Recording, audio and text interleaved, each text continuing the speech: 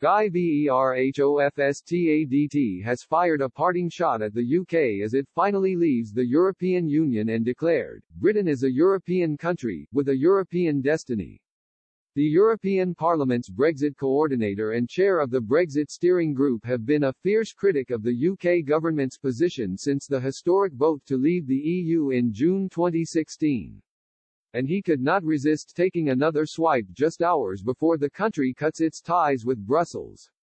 The Belgian MEP tweeted, "Dear Britain, in your absence, we will look after the single market you did so much to build. We may not share your definition of sovereignty, but we part as friends and allies." Brexit doesn't change the reality that Britain is a European country, with a European destiny. The EU Future Relationship Act received the backing of the Commons and Lords as the government rushed approval through both houses in a single day. It was announced that the legislation had been granted royal assent at 12:25 a.m. this morning, signing the agreement finally reached between the UK and EU on Christmas Eve into law.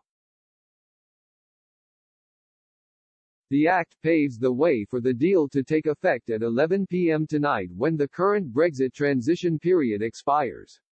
Mr. Verhofstadt had earlier complained the historic Brexit trade deal between the EU and UK was less ambitious than the bloc was hoping.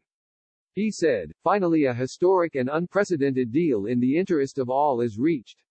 While less ambitious than we wanted, through binding arbitration it fully preserves the single market. Thanks to Michel Barnier, our union came out of these negotiations more united and stronger. I hope future UK politicians will build on this partnership so we can regain the close relationship the EU and UK deserves. It will be a first step in the return of the UK into the European family."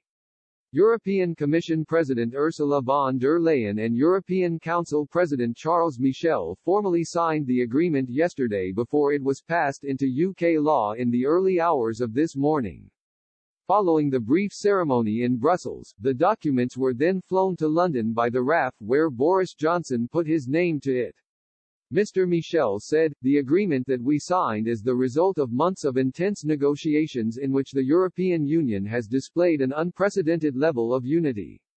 It is a fair and balanced agreement that fully protects the fundamental interests of the European Union and creates stability and predictability for citizens and companies." Mr. Johnson has hailed Brexit as a new beginning in the Britain's history.